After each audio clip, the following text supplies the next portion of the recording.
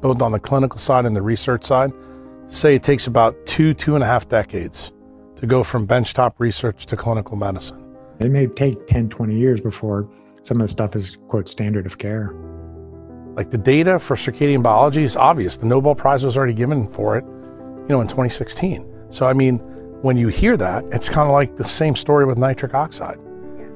Nitric oxide was, given the Nobel Prize in 1992, but you know what the problem is? Even to this very day, it's 2020 now. Does everybody really understand what the implications of the 1992 Nobel Prize was for clinical medicine? The answer is absolutely not. Our modern medical system is focused on what do we do when someone's really, really sick? And I find the conventional approach to medicine as being a little bit like putting out fires constantly instead of paying attention to why the fires get started in the first place. 3 years of cardiovascular training, I learned how to take care of very sick people who, were, way late into the game. They were already having heart attacks, strokes. They've already had bypass surgery. They have congestive heart failure, weak hearts. And we were just mostly putting Band-Aids on people and putting them back out in the world. We never really answered the question, what was the initial root cause that set this in motion? And could we get back to a more optimal way of health? We can treat acute infections, we can treat acute diseases, acute surgical diseases, but we are absolutely horrible at managing and reversing chronic disease.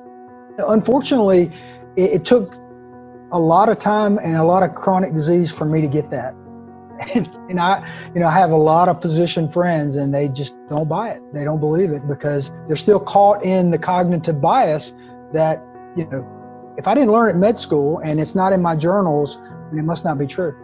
And I really don't fault them. I mean, their heads down, taking care of, 10, 12 heart attacks a day. And it's like, you don't have time to go read this stuff unless it just super interests you, or you had a health issue that you couldn't fix with traditional medicine. And then you figured it out on your own, like, hey, I got to do this for myself. I mean, I've read papers in the last 3 or 4 years from, the 1920s, teens, 30s, 40s, science that's been forgotten, ignored, not handed down in medical school. And it's not handed down in medical school because it's not making anybody any money. And so there's no incentive for the pharmaceutical industry to continue doing research on it. And they drive all research and development in this country. And there's nobody actually paying for translational research in how light affects health and health outcomes. And that is why people are only just hearing about this now. The reason why we have such a disconnect between this type of research and modern medicine is because Big Pharma has a death grip, not only on research, but also on medical education.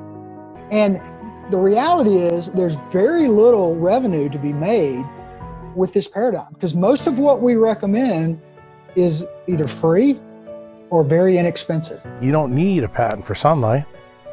People just need to go outside and take their clothes off and do sensible solar exposure. The problem is, what does Big Pharma and dermatologists and eye doctors tell you? There is no sensible solar exposure. Because if you do go in the sun, you're not going to need our solutions. That's the point. That's the point that the regular Joe needs to get to. And what I just said right there, that's not controversial.